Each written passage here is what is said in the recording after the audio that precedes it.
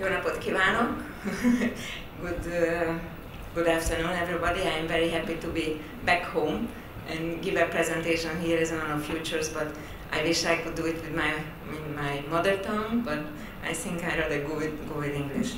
It's the last presentation. It wasn't designed by that, but if you are not really interested in legal issues, maybe it was made possible by the organizer that you can actually leave. But I believe, and I think NanoFutures strongly believes, that the regulation is a core and very important issue when we are actually targeting the innovation and commercialization of the technology. We have to make sure that whatever is needed on a regulatory compliance front, it's all in order. I'm working for a law firm. You probably say Stephen Johnson is a international law firm. Main office is in Washington, D.C. I'm from the Brussels office, which is the regulatory capital of Europe. We have offices in Beijing, London, and a lot of other American cities. I'm a scientist. I don't know, you mentioned that, which is quite an unusual environment for a scientist to work with lawyers, but really to deal with the regulatory science of very technical subjects like nanotechnology. You really need the understanding of the science to be able to do and provide proper regulatory advice. I'm going to give you a very short outline of the talk, which is very general. Just a very short outline. I am going to tell you a few words about the importance of regulation in general, and probably for an audience where many of you are scientists, that may be an important introductory comment. And then what is the pressure on nanotechnology? What are we doing in Europe? How NanoFutures contributes to these efforts, and what would be really the way forward. I just picked this definition from Wikipedia, just really to show you that the regulation as such is much broader than what we lawyers or in that environment consider regulation. It is everything which potentially can control human or societal behavior by all kinds of rules or restrictions. And we don't have to think necessarily a given rule or a regulation per se. We can think of social norms, co-regulation, market regulation, which is all somehow falling under this umbrella. But it is very important that the regulation should somehow have benefits, and it is only somehow doable if these total benefits what the regulation brings is going to be bigger than the total cost which is probably providing. So the aim of the regulation, and I think we can all agree with this, that we all drive for a maximum societal benefits, and it's very important that through the regulation we could control and mitigate all the adverse effects of a potential technology.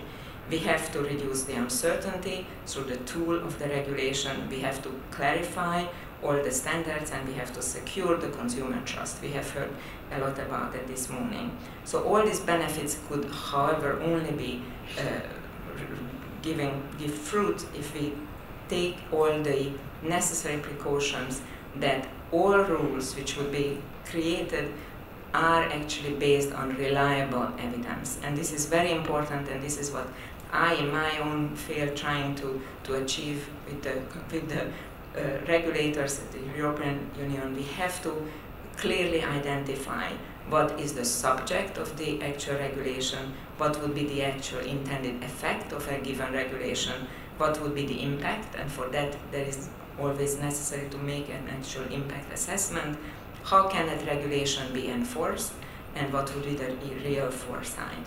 All this is very, very important to really keep in mind when regulation is created, and to make sure that regulation is going to be helpful and good as opposed to creating more problems than benefits. Nevertheless, we have a growing pressure to have some kind of regulation for nanotechnology in the European Union. And indeed, there is this big question in the society that, and among regulators as well, that how can one regulate a technology when there are still unknowns and unknown unknowns, and indeed the risk which is potential inherent in the technology, it may be unknown. And that creates all kind of responses. Some really call for a total moratorium until the technology is proven safe, and others consider that everything is fine and covered, and really the regulatory framework is suitable as it exists today. So some call obviously for a tiered approach, and then in that very kind of vague environment, industry has to really fulfill their responsibility to make sure that whatever they place on the market is safe. So there is a huge, tall challenge to get this right, and Europe as a market leader in nanotechnology is clearly going to give a very important lead and potentially a signal to all other jurisdictions worldwide if it is going to regulate the technology. We have to think, when we regulate, we have to think all kind of facets. We have to make sure that the worker safety issues are properly covered, and both at the product development phase, which is really in the science laboratories, at that commercial level. We have to make sure that all those nanomaterials which are manufactured have no health or negative health and environmental impacts directly, but we also have to make sure that when these products somehow end up in their life cycle in different other products, and then in the waste stream at the end, they also have no health or no adverse health or environmental impacts. So all this is actually happening today on the basis of due diligence. We have to consider the existing regulatory requirements as they are, and then exercise due diligence to make sure that all these requirements are met. EU has a huge regulatory framework. I'm not sure you are familiar with this, but by the Commission we have a huge body of horizontal legislation which is all applicable also for nano products, even though they were created pre-nano. We have a general product safety directive, general product liability legislation, which basically says that it's only safe product is expected to be placed on the market, and the manufacturer is liable if there is an issue.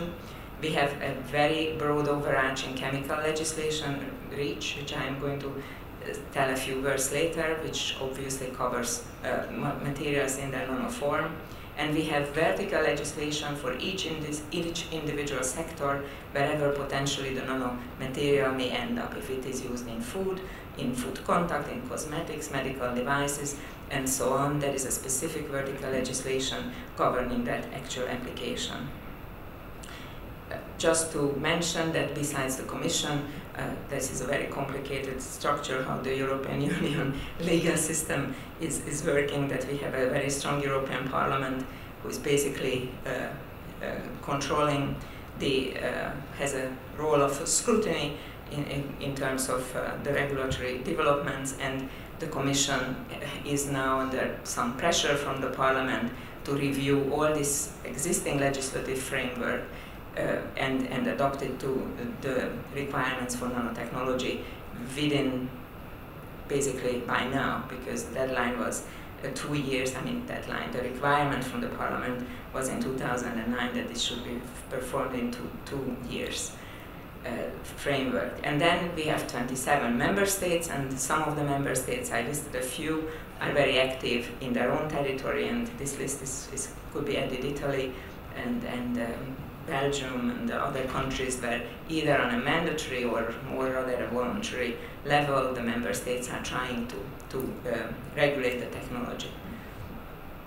A few words on REACH.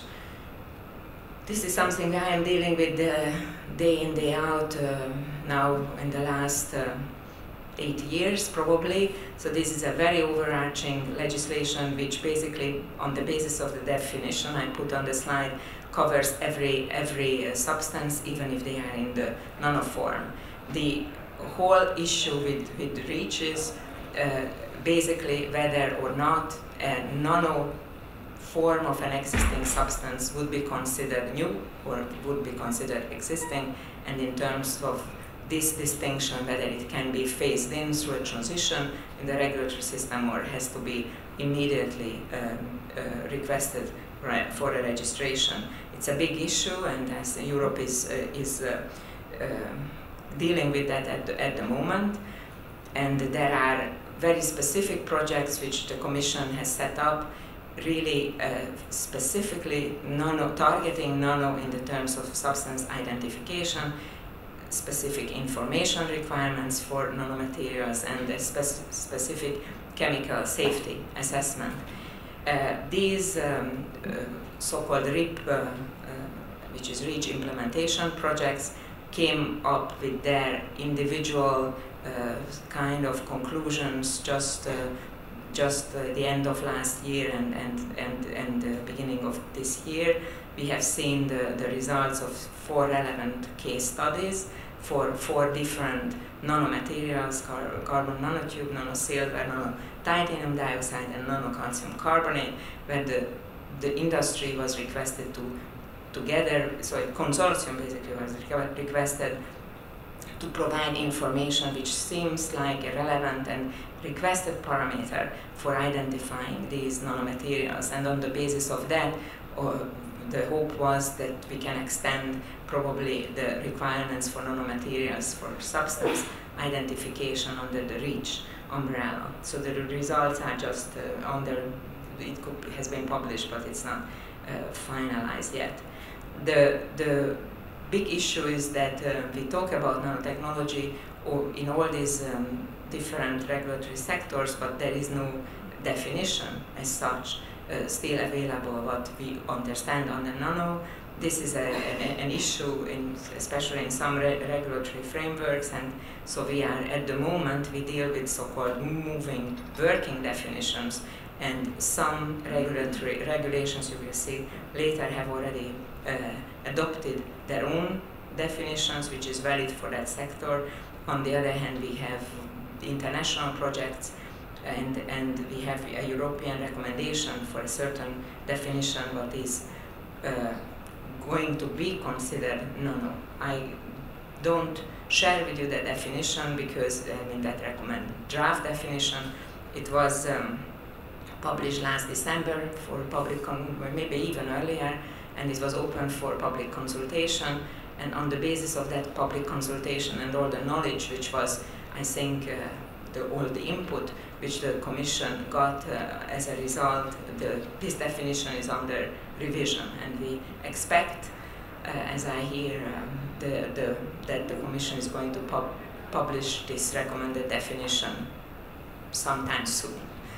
And that is going to create, obviously, a new environment, because even though it's only a recommendation, there will be a first, at least on that scale, where a jurisdiction has decided what to call nano and what to regulate as nanomaterial. This is I'm going just to run through these few slides just to show you that when I say that there is already existing regulation in the EU, it is really a fact. For instance, for cosmetics, there is already a text which is adopted since 2009. It's not in force yet until 2013, but nevertheless, for cosmetics, the application is clearly regulated on the basis of that requirement. And that means the definition is specific for cosmetics use, but that means that no nanoform of any existing material can be used in these applications unless there is a pre-market authorization and a proper labeling.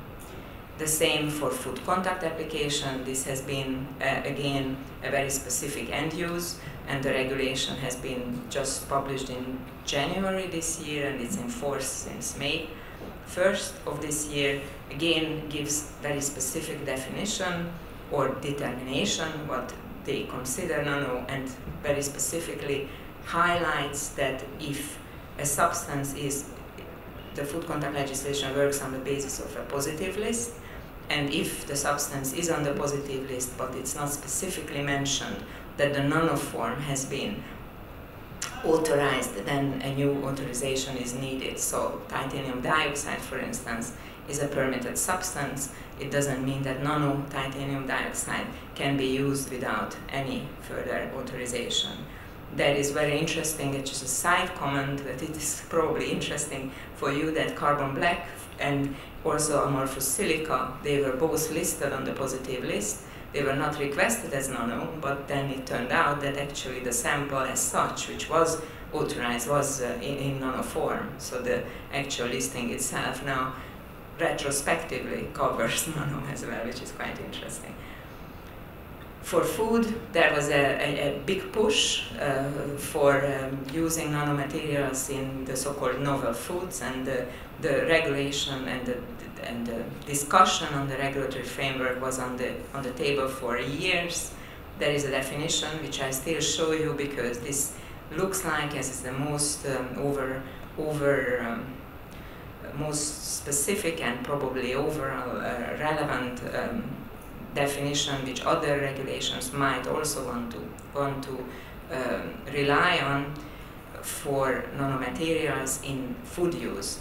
Nothing happened with this text. It didn't pass finally the Council, and basically the Commission was requested to issue a new recommended novel food regulation. So basically we are back to the drawing board and start over again. It didn't fail because of nano, it failed because of the novel foods from cloned materials, so nothing to do with our issues. Nevertheless, I thought it's important to show you that already we were almost there, that there was regulation for using nano in food.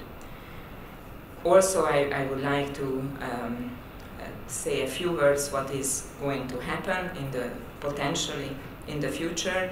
We will see the same kind of regulatory requirements in each individual sector, which we have seen in this previous one, in medical devices, potentially biocides, pesticides.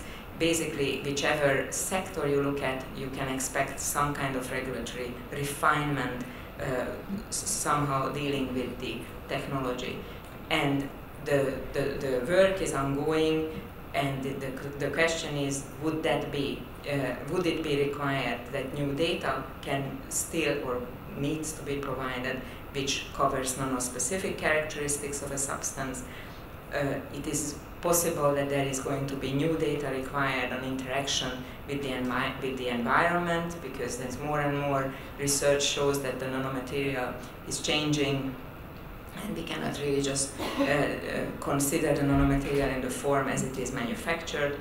It can change during storage conditions, and potential data may needed to define this. There is a lot of discussion what is the best matrix to really deal with the description of nanomaterials, whether the concentration should be based on mass, should it be based on weight, or potentially number, particle size, and whether or not when we deal with nanomaterials, should we only focus on particulates, or should we focus, or should we cover nano in all kind of form, whether it is on the surface or in the actual structure of the material. So all these are questions which are potentially going to be tackled in the future.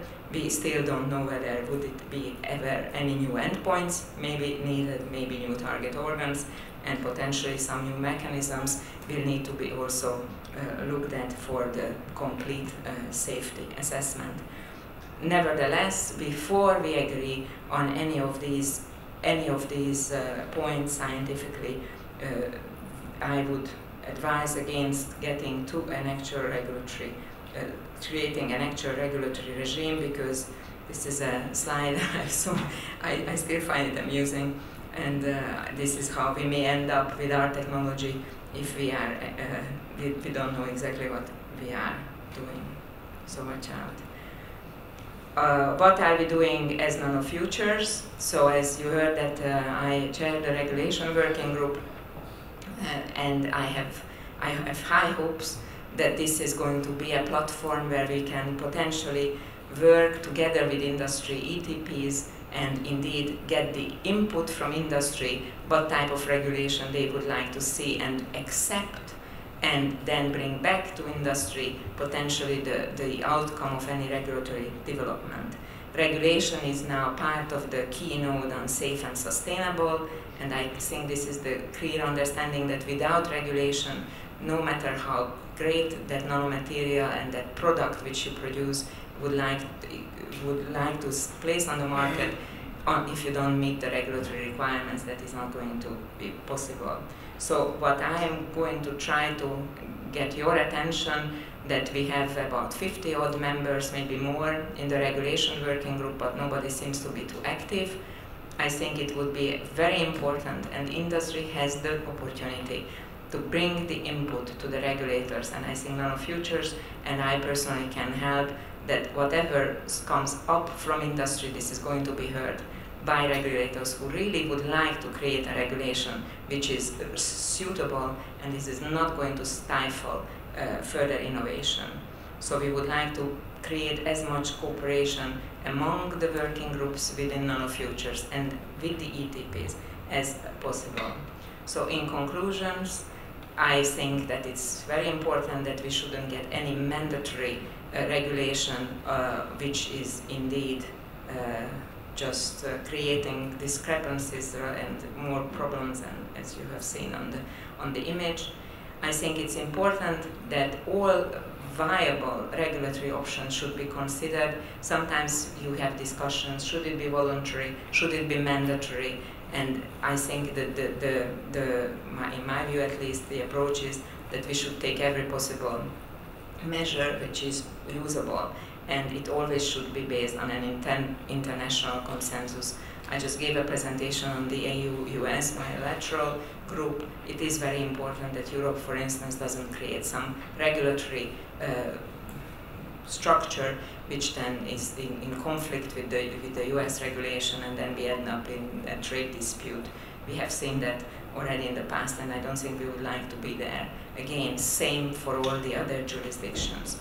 All kind of isolated effort, and we see that unfortunately in member states now it is not going to be the way to go.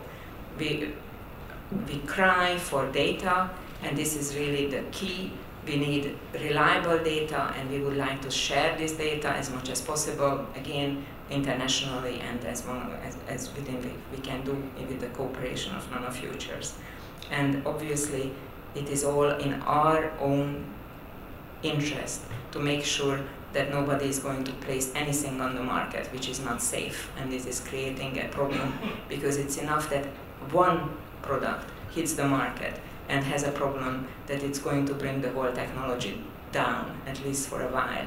So it is the industry's own self-policed voluntary standards or attitude which is really required, and what I call due diligence, to make sure that this is not going to happen.